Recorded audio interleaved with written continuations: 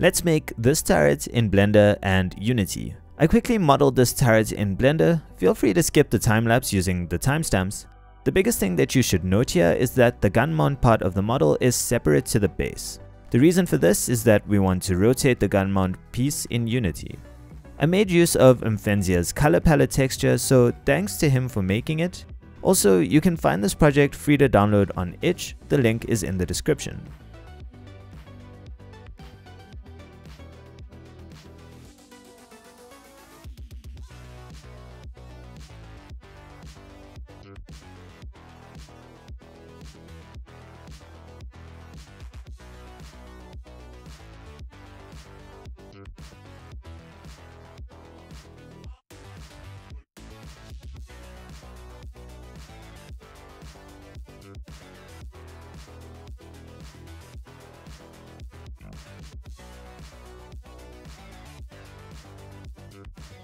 Once the modeling is done, we'll bring the model and texture into Unity. I'll bring in 2 characters for us to shoot at. I use these in the game I'm writing, they come in waves. Please check it out and do the wish listing. These will be replaced by normal capsules in the itch version, but if you like them, you can find affiliate links in the description.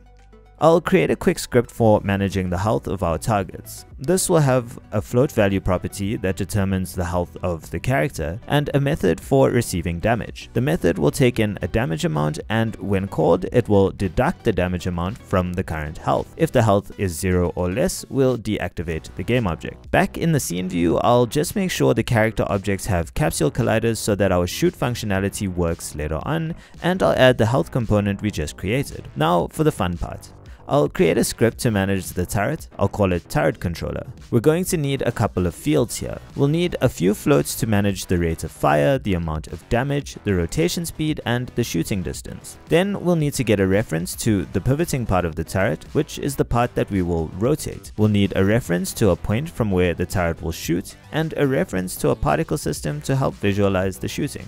Finally, we'll need a reference to the list of targets that we'll be shooting at. Depending on the type of game you're making, the way you get the targets to shoot at will be different. I just wanted to keep it as simple as possible for this example. Next, we'll need a float to tell us how much time is remaining before we can shoot, and a reference to the current target that we are shooting at. In the start method, we'll set the time till the next shot to the fire rate, and we'll handle its logic in the update method. We're going to need 3 additional methods. Firstly, we'll create a method called getNextTarget. This method will check if our current target list has any elements, and if it does, it will return the first element in the list and then remove it from the list. If there is nothing left in the list, we can just return null. Secondly, we'll create a method called lookAtTarget. This method will check if the current active target is null or disabled. If it is, we will call our getNextTarget method. If the active target is still null at this point, we can assume there are no more targets and just return null. If not, we can find the direction to our next target by subtracting its position from the position of our pivot object. Then we can get the look rotation using quaternion.lookRotation. We can get a smooth rotation value by using the quaternion.slurp function. We'll lerp from our current rotation to the look rotation and apply our speed multiplied by delta time as the interpolation value. Finally, we'll update the rotation, but because we only want to update the rotation on the y-axis, we'll multiply the target rotation by the up vector of the pivot object using the vector3.scale method. And the last method we'll need is the shoot method.